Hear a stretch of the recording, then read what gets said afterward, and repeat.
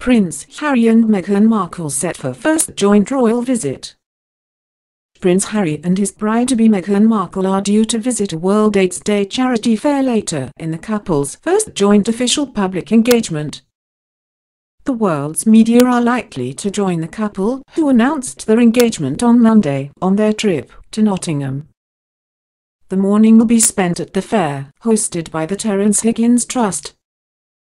The couple, who are due to marry at Windsor Castle in May, will then meet here teacher at a nearby school. Prince Harry has spent time in Nottingham both publicly and privately since he first met young people there in 2013 when he was exploring issues around youth violence. A year later, he established the Full Effect program, which aims to stop youth violence in the city. At Nottingham Academy, the couple will watch a hip opera and meet students.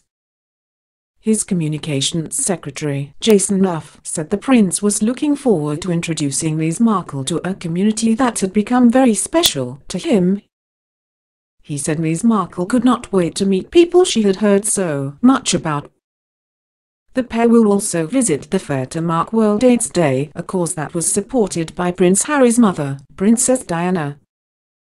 On Tuesday, it emerged that Ms. Markle, an actress who until then had been a UN women's advocate and worked for World Vision, was to start royal life with a clean slate. Mr. Nuff said she planned to focus her attention on the UK and Commonwealth.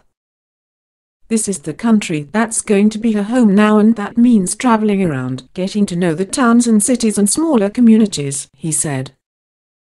She will also become the fourth patron of the Royal Foundation of the Duke and Duchess of Cambridge and Prince Harry. The foundation is behind Prince Harry's Invictus Games, the Paralympic-style competition for injured servicemen and women and veterans, and also the mental health charity Heads Together.